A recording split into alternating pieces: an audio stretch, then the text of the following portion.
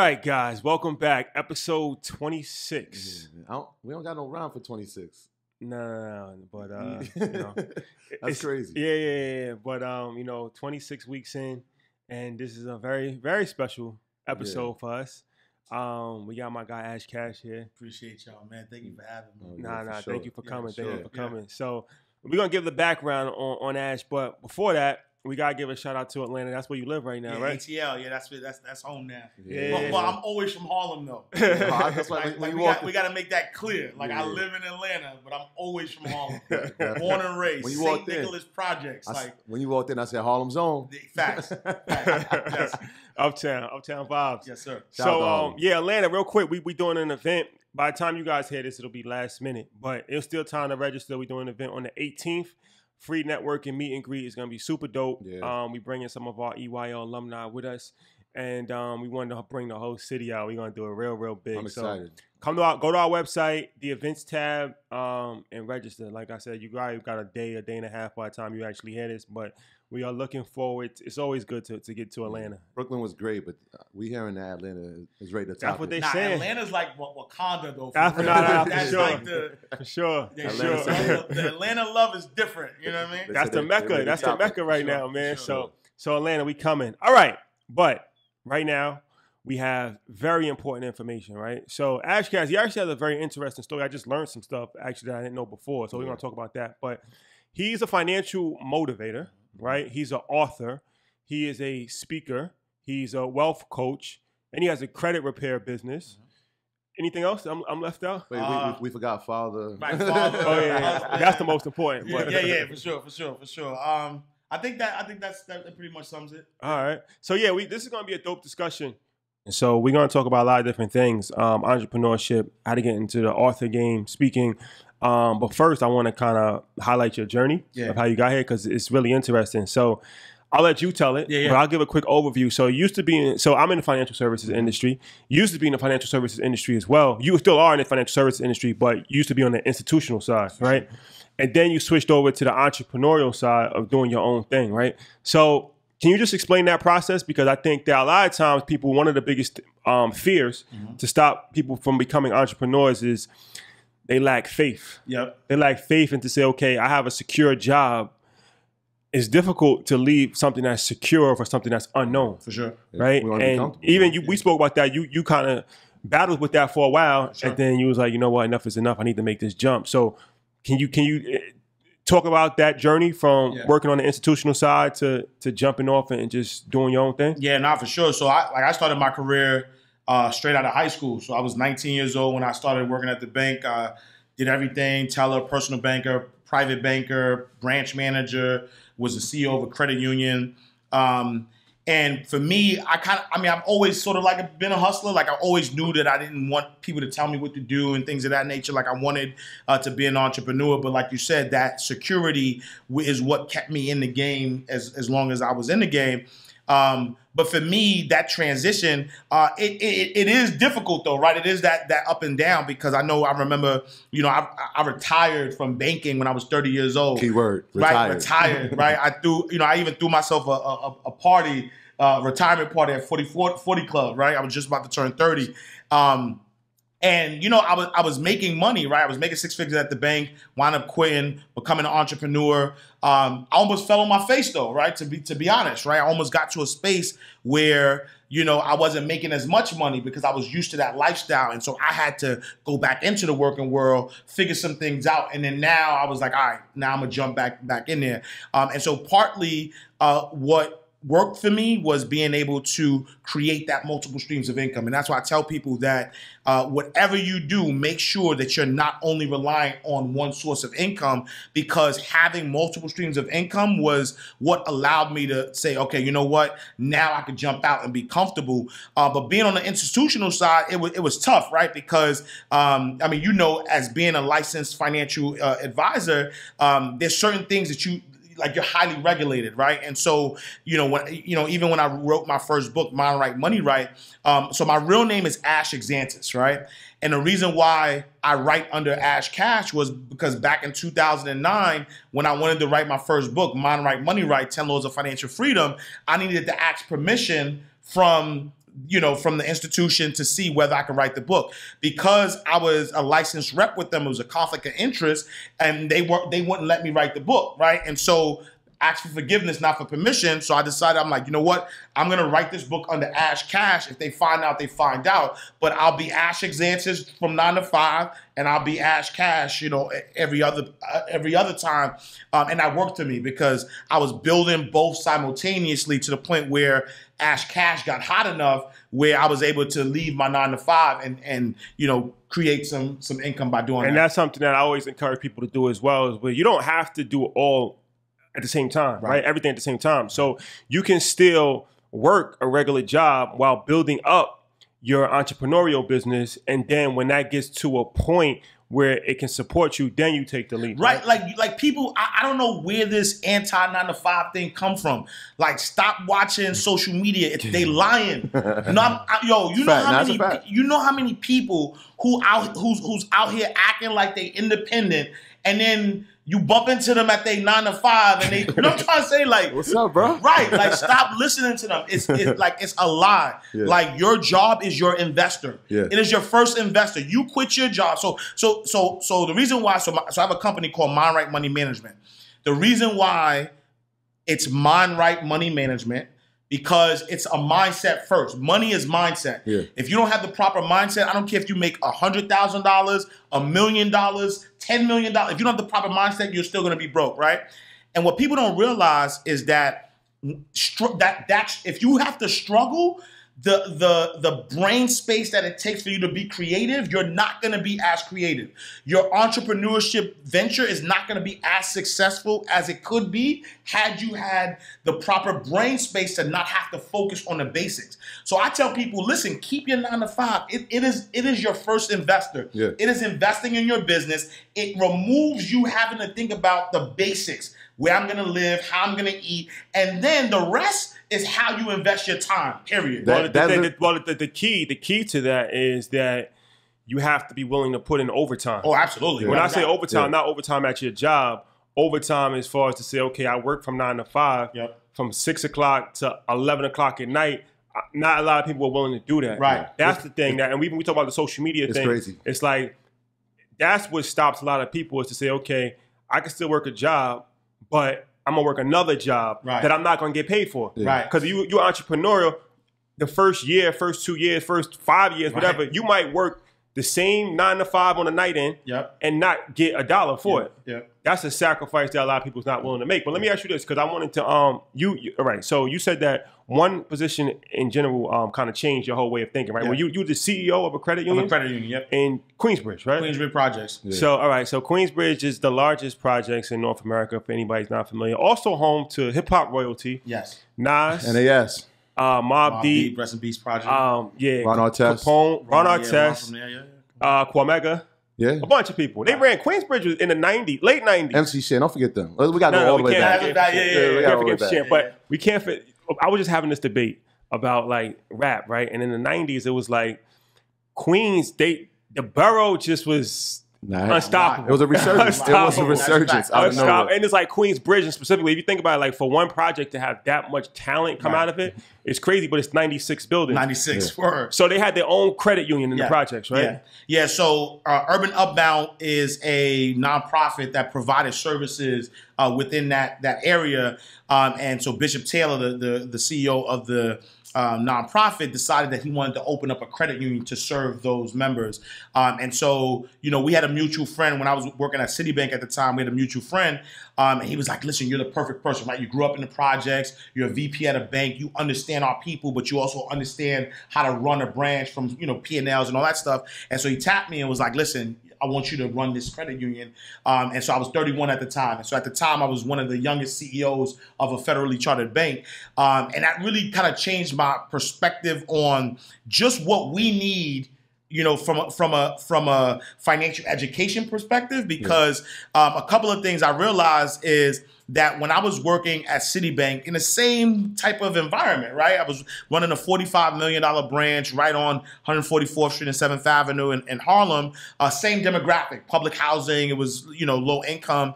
But because we had the capital, we were able to provide the products and services that they needed. Working at the credit union, I realized that, you know, Jay said this, right? He says, I can't help the poor if I'm one of them. Yeah. So I got rich and gave back to me. That's the win-win. I didn't understand that until I became the CEO of a credit union and realized that in order to help them, one, we needed to educate them first, because they were so used to using check cashing places and giving their money away that there was an education part first.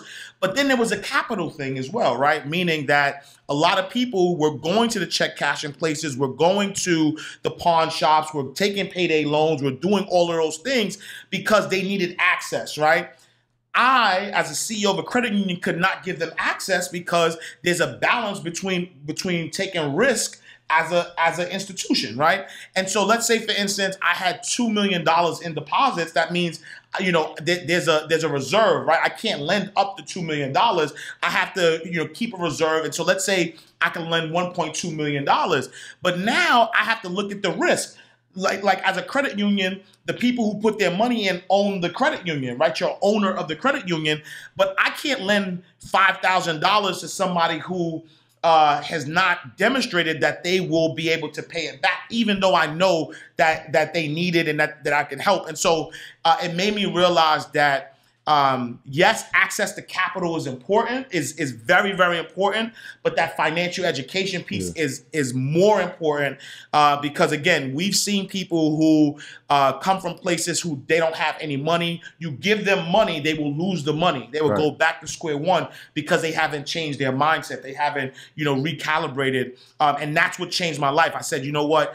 I have to be on a mission, not only locally, right? So prior to that, you know, I was working in Harlem, I was working downtown, I was working in Queensbridge, but I said on a national level, I want to reach people, and that's why I continue to write books. That's why, you know, I started to reach out and become a national voice for financial education, because our people, most importantly, have been shut out, right? Shut out of this information for so long, and not just like we didn't do it. Like these are, like if you read the book Color of Law, you'll realize that there were government sanctioned laws that shut us out of this, you know, shut us out financially. Absolutely. And so now we have to take back control and re-educate people. It's dope because, like, from an education standpoint, right, and the same thing from the financial world, you're inside the system, Absolutely. Right? So you can see that the customers and your clients really don't have knowledge. And it's the same thing that we're kind of doing, where I'm in the education system. I know it's not being taught in school, so we have to go out and give the financial education. Sure. But one of the things that you said is that you're culturally responsive. Absolutely. And that is so powerful because, like I said, culture always changes, right?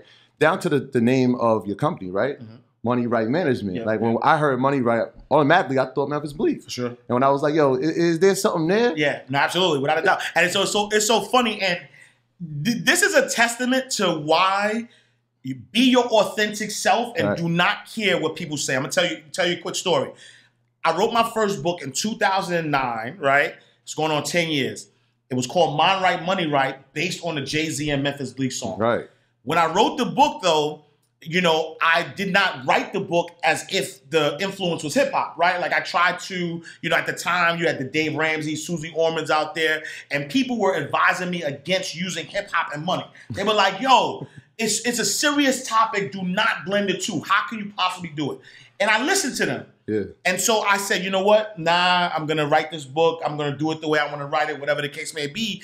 Fast forward, right, you know, 8 years later, where I finally was like, nah, I hear the Jay-Z 444 album. We're hearing it different. And I'm like, nah, I got to mix hip hop and you know, and finances together. And it became my most successful book.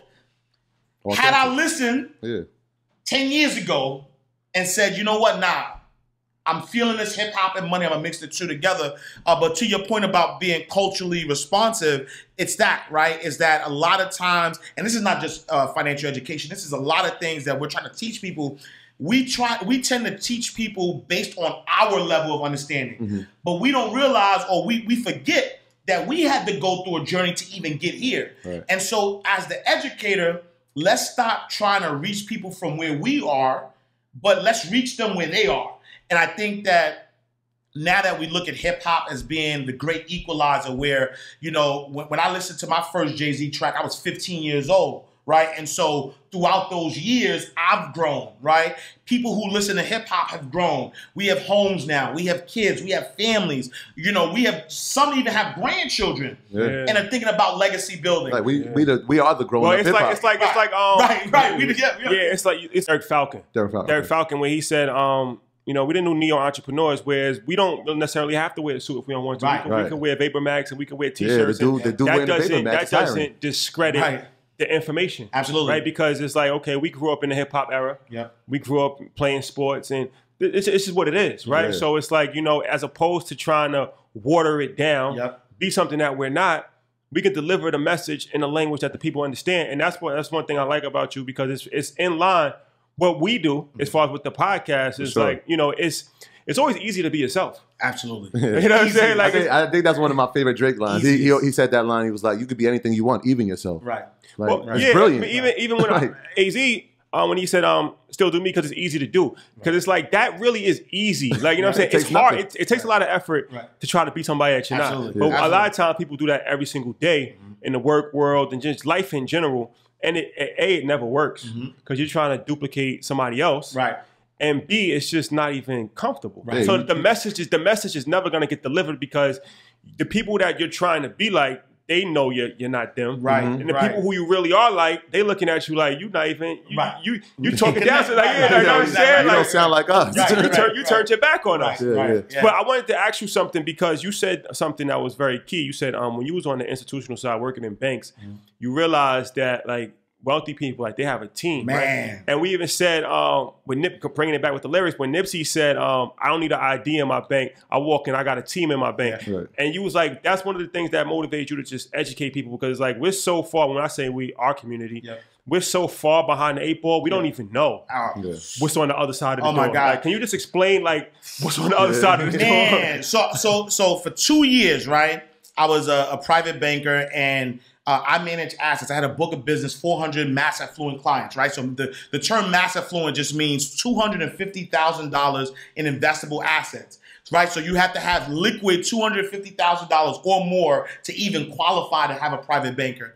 And so my richest client was worth $22 million. I was part of a team, though. I wasn't the only person that worked on that wealthy person's portfolio. You know, I managed the banks and the mutual funds, and there was somebody who was the mortgage guy. There was somebody who was the banker. There was somebody who worked on the investment banking side. Like, they had a whole team of people who not only worked for them, meaning that this wealthy person didn't have to think about their money.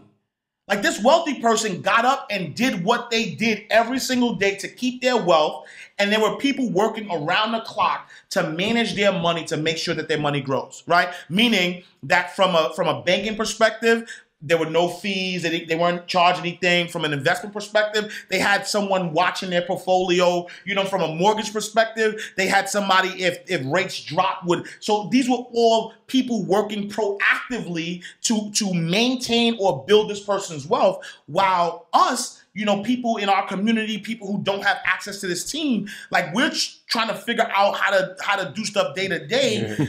And we got to think about our money. We got to think about how to make the money. We got to think about how to manage the money. And so that's why when they say that term, the rich get richer, is because they have a team. They have things and systems and processes in place that keep them at that level. And so for me, I'm a big Jay fan, so I'm gonna quote Jay all day, right? You're in the right place. Right? So Jay said, there's much bigger issues in the world I know, but I first have to take care of the world I know. Yep. And so for me, I'm like, yo, I'm from the projects, B. I'm from you see the Harlem coming out, right? I'm from the projects. I'm from 129th Street and 8th Avenue. Like old Harlem. The old Harlem. Old Harlem. Not the new Harlem? Not the new Harlem. I'm from old Harlem, right?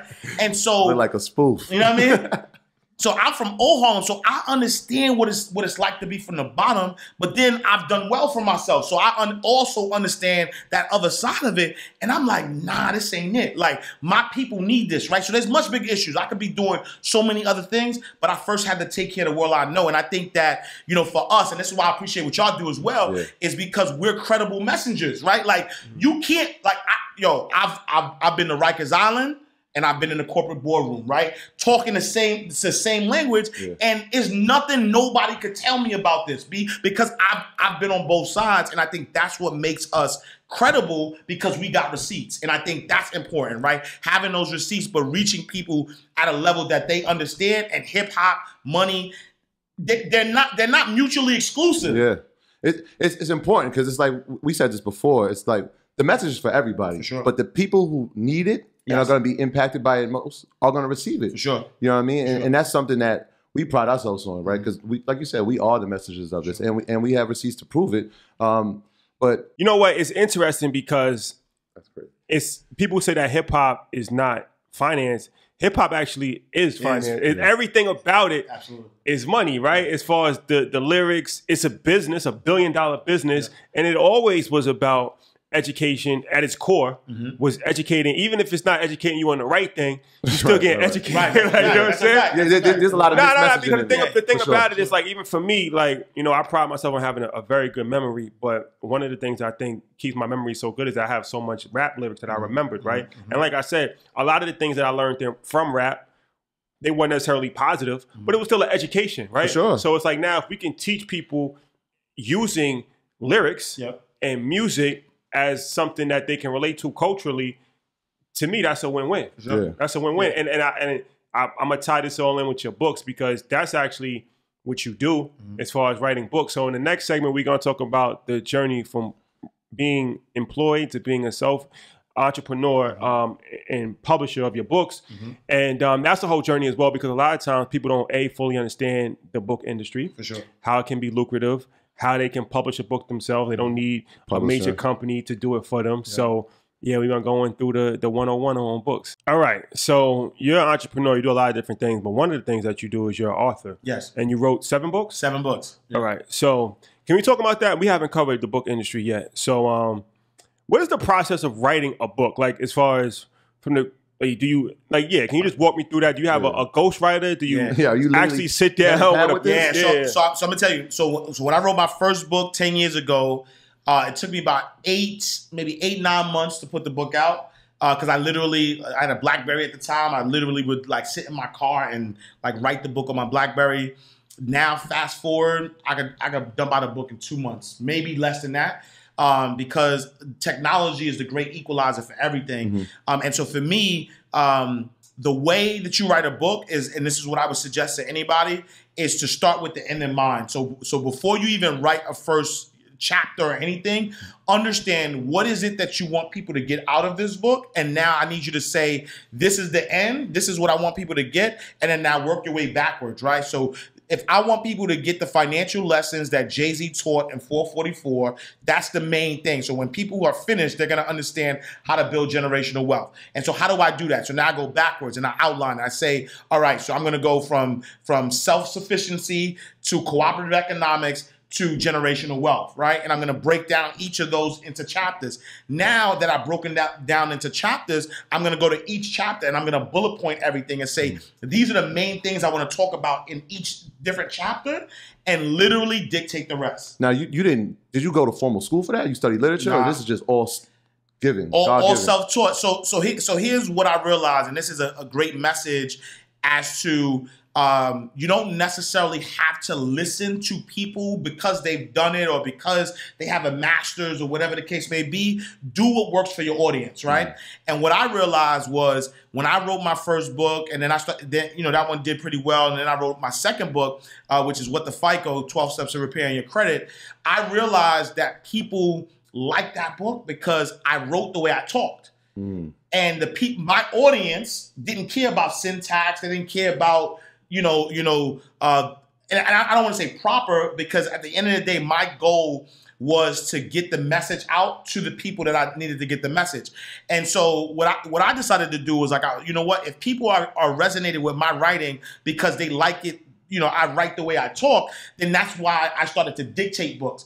After I dictate the book, I do send it to an editor, right? Because I'm, you know. So what dictate? What is that? What's that mean? So like literally, I pull my iPhone out. And just record. I got a MV88, and I literally. So now I got this outline, right? I have this outline. I know each of the chapters. So chapter 1, don't spend money on a V12 engine. And so now, right? And so now I'm literally speaking into my phone as if I was teaching it, right? Yeah. And so as a public speaker, you know, if you tell me right now I need you to talk about a topic, I could get on my feet and talk about the topic. And so literally I would just talk into the microphone and dictate what I want people to learn from that chapter. Yeah. The great thing about technology is because you have not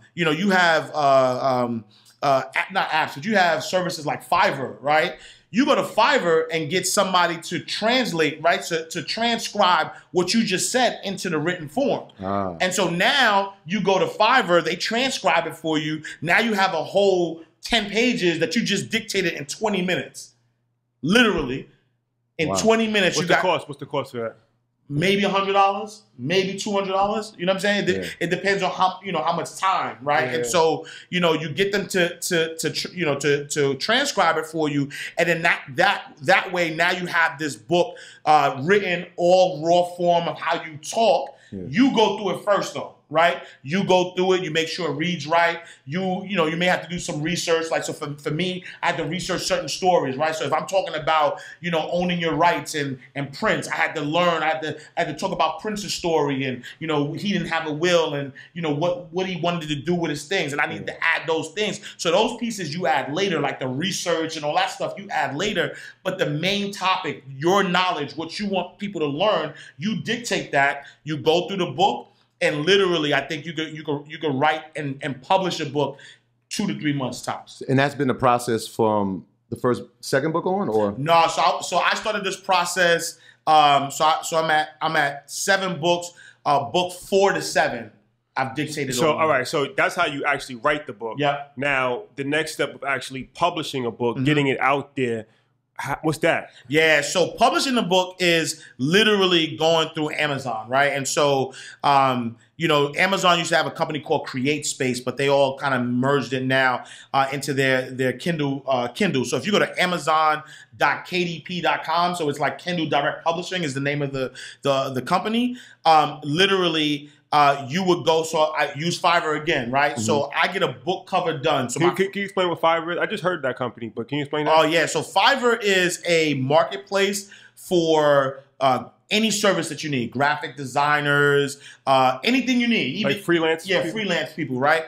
And so the great thing about Fiverr is that Fiverr has freelancers from all over the world. And so someone in Indonesia who is a graphic designer is not going to charge you $1,000 for a book cover. Mm-hmm. They're literally going to charge you $10 to $15 or $20 or $30, something that we look at, oh, this is nothing. But for them, their cost of living is so low. So that's a lot of money for them, right? And so I use Fiverr to create, I use a graphic designer on Fiverr. I literally never paid more than $50 for a book cover after I use Fiverr. And my book covers, if you go to Amazon right now, you look at all of my book covers, they all look professional. They're all done, with top quality, but I'm paying $50 for that. Yeah. You also can go to Fiverr, right? So once you you finish writing the book, you get somebody to edit the book for you, there's a layout design, right? So when you look at the book has to be laid out somehow. I use Fiverr for that as well. I go to Fiverr. Wait, hold on. Let me stop giving them plugs. We might need some sponsorship dollars. Cut the check. Cut the check. Cut the check, Fiverr. Yeah. Cut the check. So you can go to any, but you could literally, get somebody to design the inside of the book for you as well. Yeah.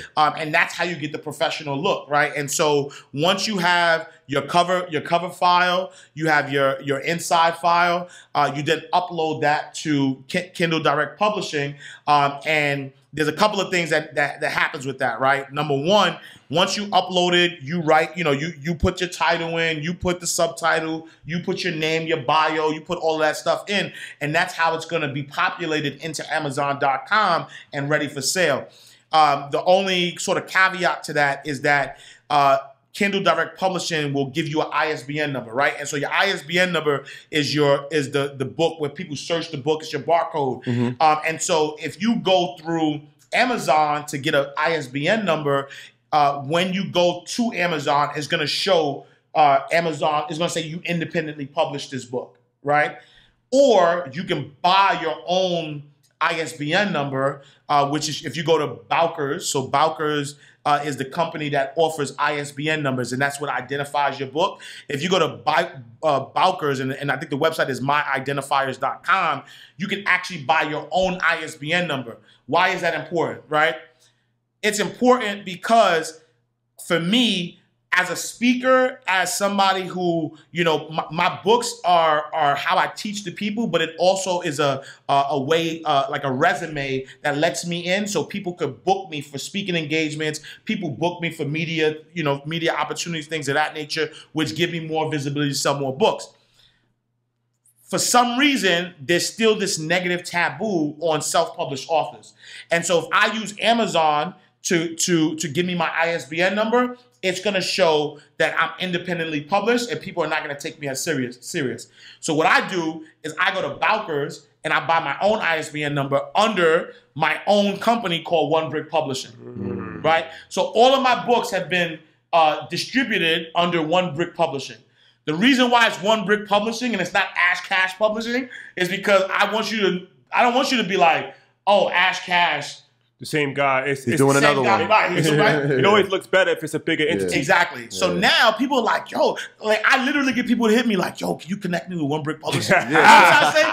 Right? Because it sounds dope. And honestly, One Brick Publishing is because back in the days I used to move those bricks. One Brick Publishing was one brick at a time. One brick at a time. So that's where I got it from. Actually, I was watching a Will Smith story, and Will Smith was giving his example about how him and his brother got, his pops tore down his wall and told him to rebuild the wall. And they were looking like, yo, how am I gonna rebuild the wall? They said, yo, build it one brick at a time. And if you make sure that this is the best brick possible, then you'll have a good wall. So I was like, oh, that's a dope story. Then that's what I'm gonna do. I'm gonna build a publishing company one brick at a time. And so now when you look at my books, they're all published by One Brick. And the reason why that's important, because now when people are looking for somebody, they're looking for experts, they're looking for people, they're gonna see everything, everything's professional. It gives this, illusion that you're signed to a publishing house, and people will take you more serious from that. No, that's dope. Before I just want to, Earn Your Leisure, man. We give out a lot of free game, man. Like, honestly, we might have to start charging for this. I'm thinking myself, man.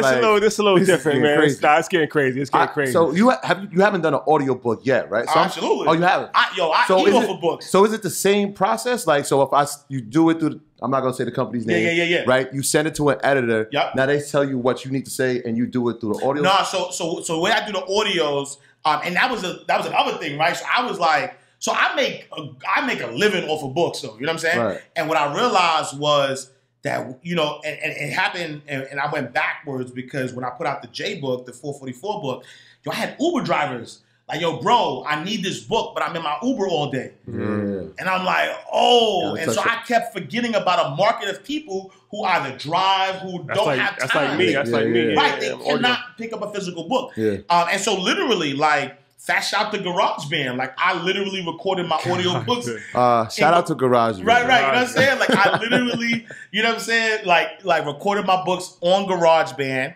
Once I read the book. So I'm literally like reading the book. Once it's done, even if I mess up or whatever the case may be to get everything right, I send it to somebody on that company again. And you can look for, audio edits or whatever the case may be. They edit it. They even take out the dead air. So like sometimes if it doesn't sound right and there's dead air, they edit it, compress it. I mean, you listen to it. All freelance, right? Yeah, all freelance. Oh, yeah, all these people are freelance. Okay. And then there's a company called ACX. It's all owned by Amazon. Amazon run things. So That's a fact. yeah, they run things. So ACX, right? ACX.com. If you go to them now, you upload your file, you put the title and all that stuff, and then they distribute the book to Audible.com and iTunes. And so now, if you look for my book on audio, you'll see it on Audible, you'll see it on iTunes, and that's how I do audiobooks. They do it for free? Yeah. So the thing about Amazon and ACX and all these people, it's print on demand, right? Which means that it's all consignment. So it's not like you don't have to pay anything. They just take a percentage of what's being sold. Right? I was going to ask you that because somebody else, shout my man, IMPOP, Steve Lewis Jr. Yeah, he wrote a book. And that's my guy too. I spoke to him and he was saying that, like you said, because I was asking him, like, what if you have like 1,000 books and they're not selling? He was like, well, they only print the books as you want it. Or if you go into a show, you can have like 100 books, but until then, it's ordered, and then when they actually order it, then they'll print it. Can you explain that process? Yeah, so it's the dopest thing, and that's why I think. And it's two different business models, right? I'm not of the thinking that one is better than the other. Do what works for you, right? Because we all know Eric Thomas, the hip hop preacher. Motivation, yeah. When he came out with his book, he did not put it on Amazon, right? He sold them straight out his garage. He did all of that, right? And obviously you keep the lion's share, but if you have the capital up front to do that, to buy the books and do all that stuff, then that's fine. Or if you have the if people are reaching out to you, right, you have the demand, then that makes sense. But if somebody's just starting out, I can literally put out a book for less than $500, right? Because all I'm telling you is that all I need is the person to do the cover for me. I need an editor, and I need somebody to do the design for me, and then now I have the book out. What happens is I set the price, right? So let's say I want to charge, I'm going to charge $14.99 for my books. I put it out on Amazon for $14.99, and so I don't have to pay anything at all. Every time somebody orders a book, Amazon they take care of the printing, and so they minus the printing cost. And so a book like this, is probably cost you about $2.50 to print. And so they take out that $2.50 from that $14.99, and then just to have put it on their platform, they might take 20 to 40% of that, and then you get the difference. And so that's how it works, where you could sell 1,000 books, but you don't ever have to worry about keeping inventory in your trunk or anything like that. I mean, for me as a speaker, and that's the great thing about it too, is that when people buy books on Amazon, I get a check from them each month, right, at the end of the month. But when I do speaking engagements, I'm not, I'm ordering my books from them. And think about it.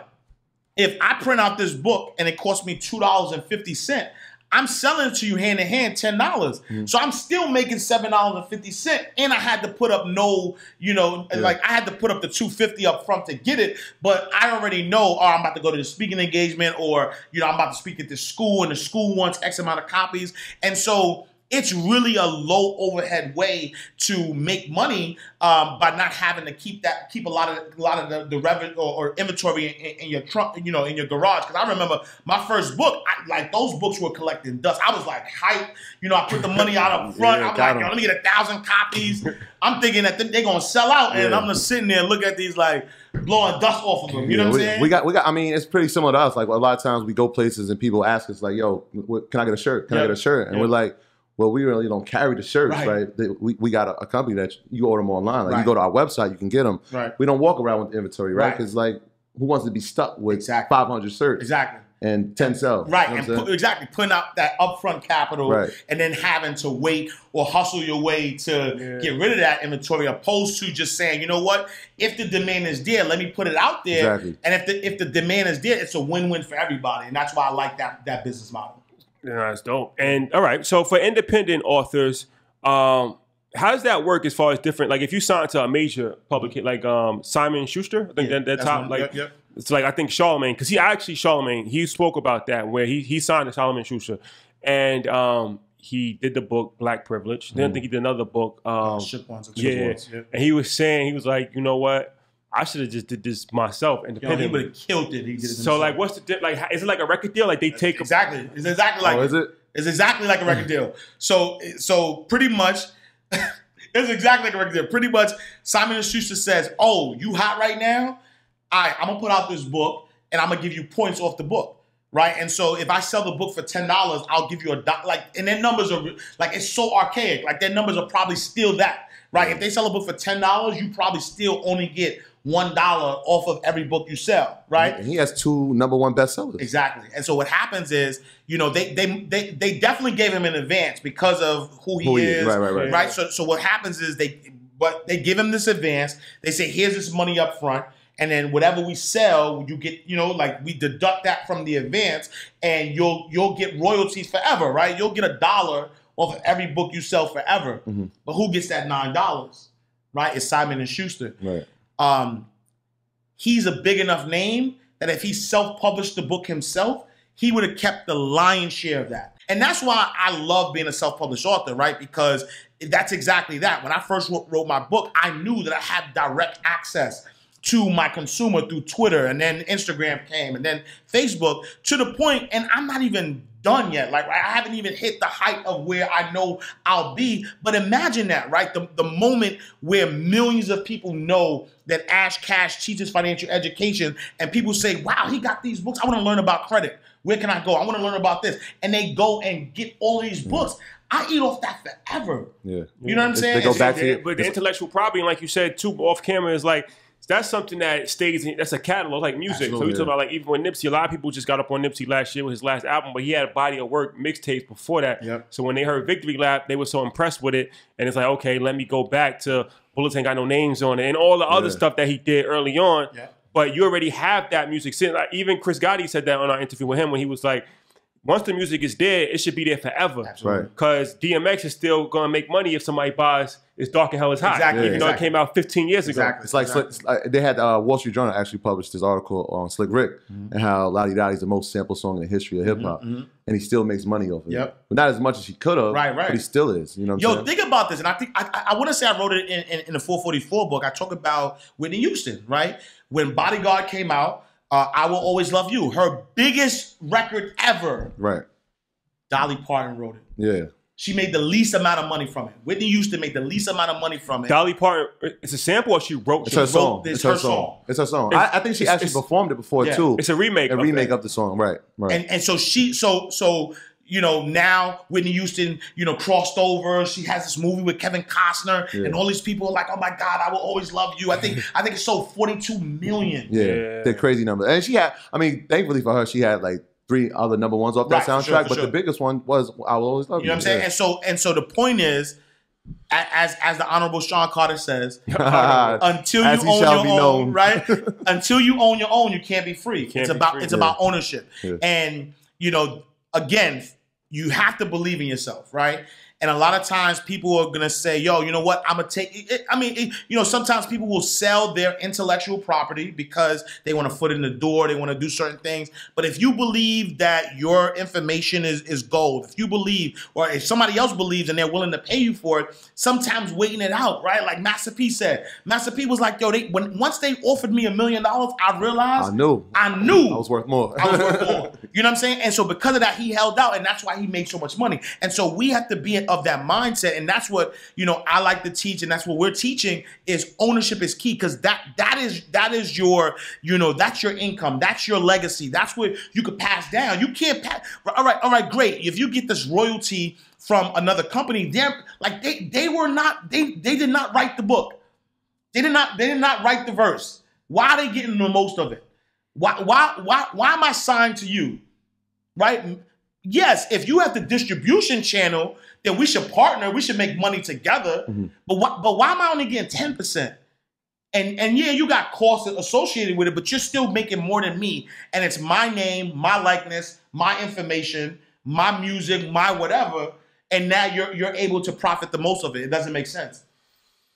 Gems, a lot of gems, a lot of gems right there. All right, so now we got the whole book industry under wraps. So now we're gonna go into some tips for everyday people. All right, so in the last segment, we're gonna talk about some financial tips for everyday people, right? We're gonna try to give a few gems that people can use in their day-to-day life, because a lot of times, as you said, we don't know, and it's an ongoing learning process, right? So one of the things I want to talk about is that we covered credit and the importance of credit, and I know you have a credit company, right? Yeah, for sure. But I got a question at DM where somebody says, like, what's the best way to pay off your debt? Like, I know some people have a process where they pay off the higher interest credit cards first. Some people do the lowest balances first. Like, what's your philosophy on that? Yeah, so I like the lowest balance philosophy. And so I wrote a book called, What the FICO, 12 Steps to Repairing Your Credit, right? Yeah. And I talk about the snowball is what it's called. But the reason though, right? The reason why the philosophy on taking your lowest balance and paying that off first is important is because you want some small wins, right? It's the mindset. I've seen people who try to say, all right, you know what? This credit card is charging me the highest interest rate, and so I'm going to pay that one first. And then they're paying the minimums, and they're trying to pay that off, and they wind up looking at their credit card balances each month, and it looks like nothing is going anywhere. They get discouraged. They wind up doing something else because they don't see any forward motion. The best way to pay down credit card debt it will always be to take all of your credit cards, put them in order from smallest to largest balance. Make sure that you pay off the minimums on all of the cards, but it's going to start with a budget, right? You're going to have to budget a certain amount. You're going to say, you know what? I'm going to budget $400 each month towards debt. Pay the minimums on all of the cards, and whatever's left over from that $400, you're going to take that money and you're going to pay off the lowest amount completely. Right? The following month, you do the same thing. You take the lowest amount, you pay the minimums, and then whatever's left over, you snowball that amount to the next one. You keep doing that until you get this one account that's your biggest account, and now you take that $400 and you tackle it, you keep tackling it, and then eventually you'll realize that you'll be debt-free. That works because it motivates you, right? If you have a credit card that has $200 on it, and you went from having 5 cards to 4 cards, you see like, oh wow, I see the result. I saw that if I stay focused, I cut down this one balance. Then the next month, that card that has $500, it takes you 2 months to pay that off. Then those are those small wins, and psychologically, it gives you the motivation to keep going. At the same time, when you're chopping them down, you're decreasing the utilization rate. Absolutely. Right? So we're trying to keep that under 30%. Under 30%, and I think what people love that 30% number. Yeah. But the fact of the matter, too, is that so your credit goes 300 to 850. Anything over 720 is excellent credit. Those who have a 720 or above actually keep their utilization between 10 to 15%. Even lower, right? Because the mindset or the way the FICO algorithm works is that it rewards people who don't seem as if they need credit. Right. So the more it looks like you need credit, the more they'll lower your score. That's a fact, because actually I haven't checked my credit in a long time. I just checked it, and it was a 780, and at 15% utilization rate. Exactly that same number in 780. So if you think about it, right? If I got a $100 card and I'm paying $90, right, that seems affordable, right? But if I got a $5,000 debt and I'm paying $90, you don't feel it. Exactly. It's like, you know what I'm saying? They're gonna take interest on that. Now you really only paid $50, right? It doesn't feel the same. But let me ask you this. Though. So let's say you have 10 credit cards, right? Mm-hmm. You pay off all 10 in full. Now you only start using one on a regular basis. You're not using the other 9. Mm-hmm. Does that hurt you? No, it doesn't. So yes and no, right? So what happens is that your utilization ratio is an aggregate of all the cards that you have, right? And so if you have 10 cards, you're not using the other 9, and you're only using the one, it's going to help you because that one card is a small percentage of your total utilization. But what happens is if you're not using the other 9 cards and the credit card companies realize that, you know what, this person's not using the card, so I'm going to close this account, then as they close the account, that hurts you because now 15% of your score is based on your length of credit history.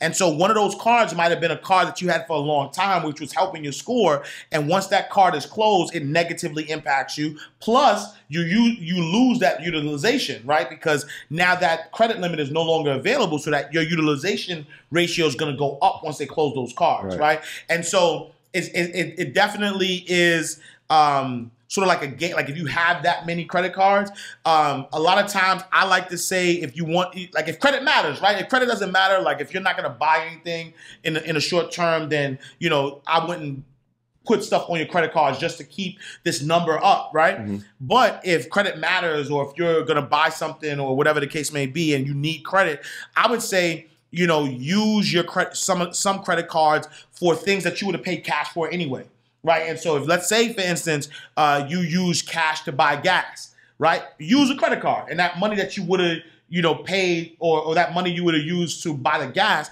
pay off the card with that. So that way there's at least some activity on it so the credit card companies don't close it. Let me ask you this also. Let's say you get, because they got all kinds of credit cards now. They got cards for like medical purposes, right? So let's say you have a low utilization rate, but you get one card for a medical purpose, and you max that card out. Yep. But your other utilization is good, but you max that one card out. That hurts you? It doesn't, because it's the aggregate, right? Okay. And so if you, let's say you had 10 cards with $1,000, right? And you max out one card at $1,000, your utilization is still only 10%, right? Because your total available limit is 10,000 when you look at all the cards. And so that's what I was saying, where when you close it when you close it can hurt you. Because if you max out at $1,000, and let's say the 9 cards say, you know what, he ain't using these cards, so let me close these out. Now your utilization go from 10% to 100%, and that's going to immediately, you know, dive your credit. That's a smart strategy, though, right? If you have 10 cards, maybe you have 10 different purposes. So if it's a supermarket, or if it's gas, or if it's, you know, electronics or something like that, like, you have a purpose for each one. Not just like, I'm randomly, all right, that one's max, let me go to the next. You know what I'm saying?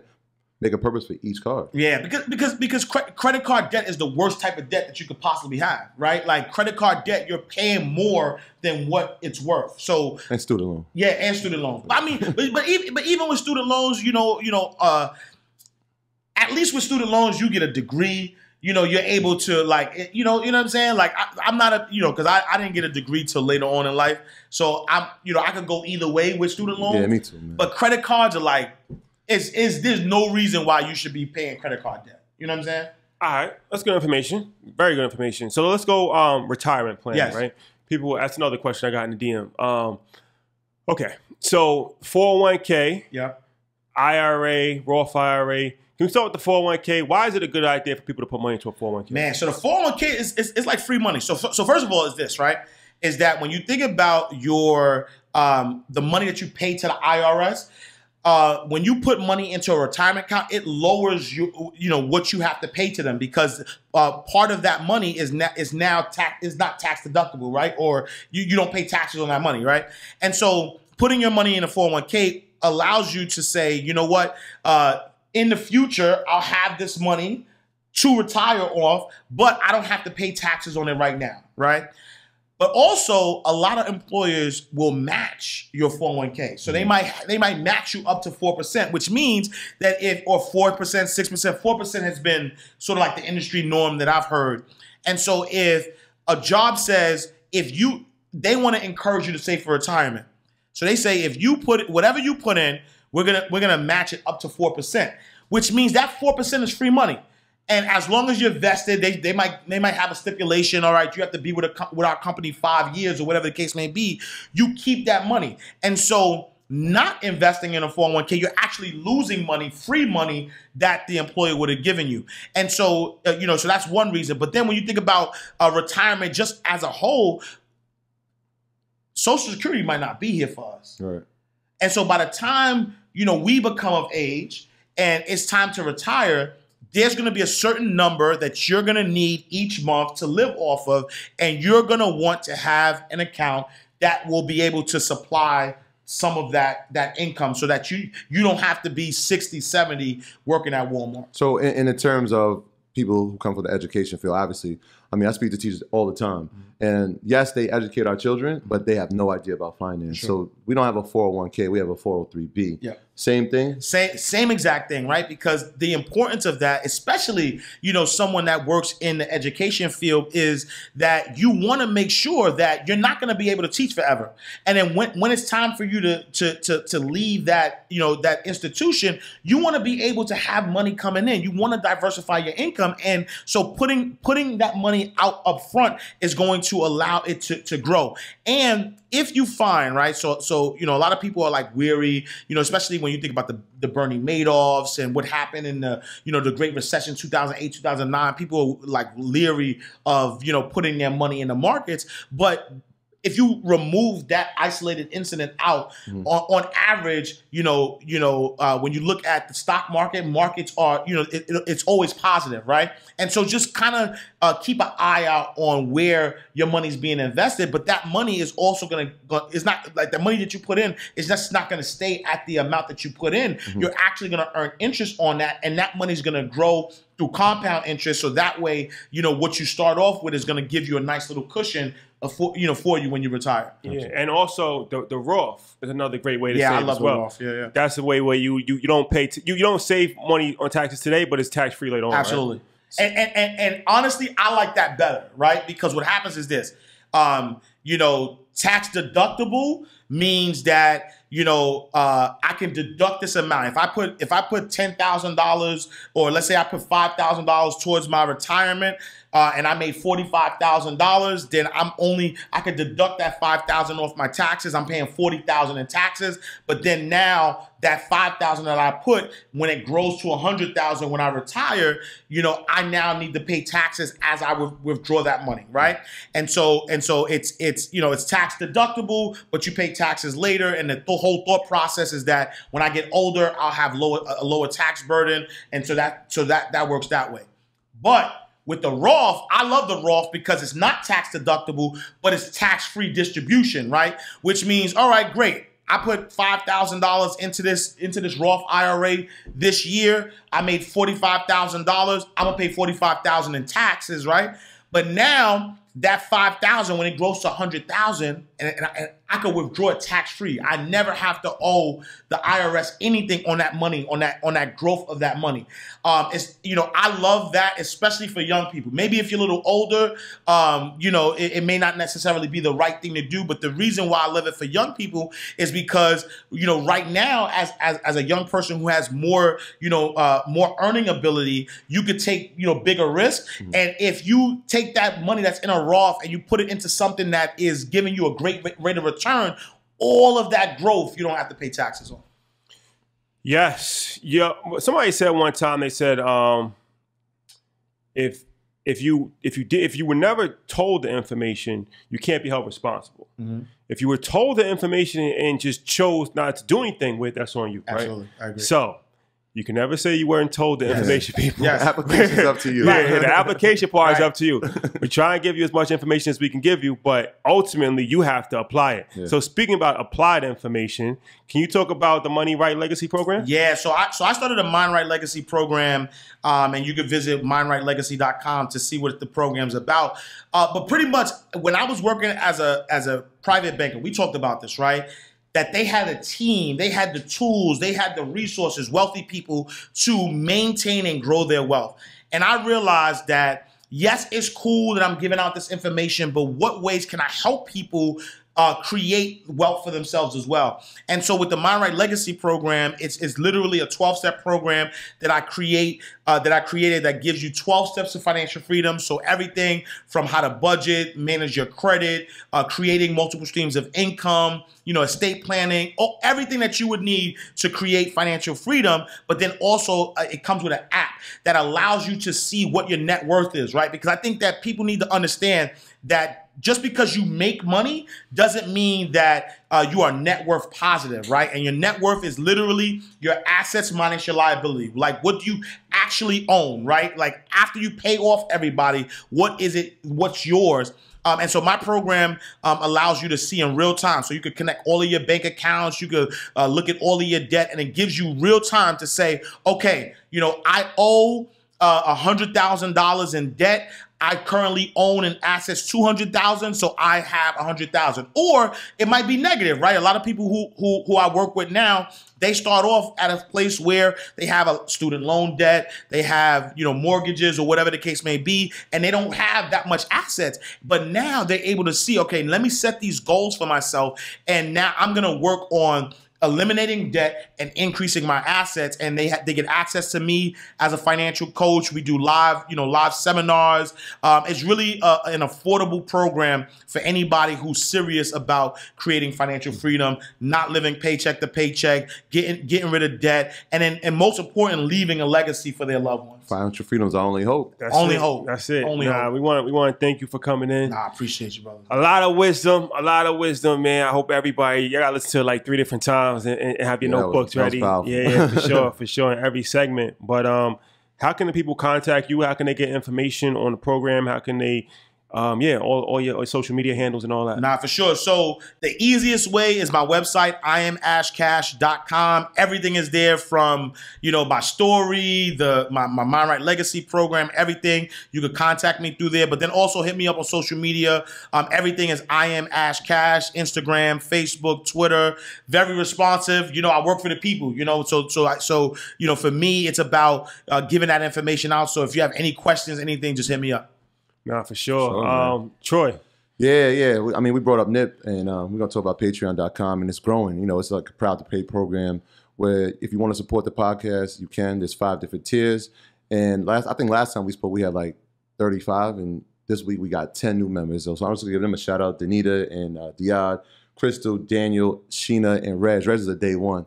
He's from our hometown, so shout out to Reg. Shout out to Reg. No, sure. I think I know Reg. I hit Reg up. He hit me. He was like, he sent me one of y'all things. Oh, okay. And I was like, yo, I'm about to be on their show. He was like, yeah, I grew up with them. Shout out to Reg. Shout out to Reg. For sure. Shout out to Reg. Yeah. So patreon.com/earnyourleisure. Feel free to join. And like I said, we got bonus content up there. We get the audio edited free up there. And our website too, earnyourleisure.com for the merch. Like you said, it's on demand. So if you want the merch, it's there, and continue support. Yeah, it was a dope story. Somebody on Instagram, they like, yo, what's your Cash App? They like, because you gave me information on the app. I just give them too free information. I gotta just send you something. You know what I'm saying? Just off the strip, I just send you something. So Cash App is $earnyourleisure if anybody wants to know. But yeah, that was dope. So yeah, Patreon, as you said, that's just a way to financially support the podcast. And it takes money to run a podcast, so that's what we use it for. And then we go into Atlanta. We can.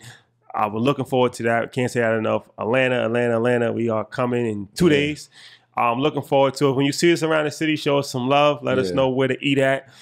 What's going on. We connect every us city, with people who you want us to hear. Yeah, for sure. That too. And every city we go to, we try to just tap in with the people and really, check out the vibes and see what's going on. So we're looking forward to it. But before we go, we do a book tip every week. So being that you're an author, I'm gonna let you give the book tip on your books. All of your books, your newest book, your new book coming out, whatever you guys say. So the floor is yours for the book tip. Nah, for sure. So definitely, we talked about Nipsey. I have the new book coming out called Hustlenomics, which is coming out on his birthday, August 15th. It's actually going to be a free ebook, right? And so, go to Amazon.com, look at Hustlenomics, and really it's a blueprint. They say the reason why he called his journey the marathon is because, right, when you think about a marathon always continues, right? You pass the baton to somebody else, and so really this is the blueprint to financial independence, the blueprint of owning your own, the blueprint of continuing the legacy. So definitely check out the book. But if you also check out the Wake Up Call, Financial Lessons Learned from 444, based on Jay-Z's album. Yeah. And I said we're going to teach a course. No, we have to. We're going to do it. Bro. He deserves podcast one. Jay needs one. No, absolutely. And so this book right here gives you a step-by-step guide on how to implement everything they talked about on the album. And again, I said this earlier, but until you own your own, you can't be free. And that's the message in the Wake Up Call. That's the message in Hustlenomics. It's about ownership. Think about everybody who built wealth. Right, Jay just crossed the. I know we over, but Jay just crossed the $1 billion mark. Yeah. Look at all of the things that he did to cross that $1 billion mark. All of it is ownership. Ownership in businesses. Mm-hmm. Music was a small percentage of it. It's about ownership.